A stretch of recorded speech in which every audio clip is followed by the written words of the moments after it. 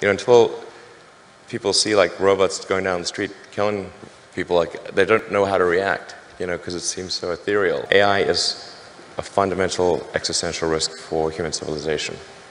If AI has a goal and humanity just happens to be in the way, it will destroy humanity as a matter of course, without even thinking about it. No hard feelings. It's just like if we're building a road and an anthill happens to be in the way, we don't hate ants. We're just building a road. And so goodbye anthill. With artificial intelligence, we are summoning the demon. We are summoning the demon. But it's going to be upon us very quickly.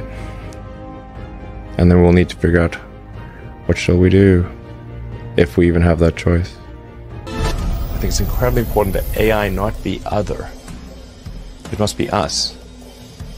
The long-term aspiration for Neuralink would be to achieve a symbiosis with artificial intelligence. The merge scenario with AI is the one that seems like probably the best.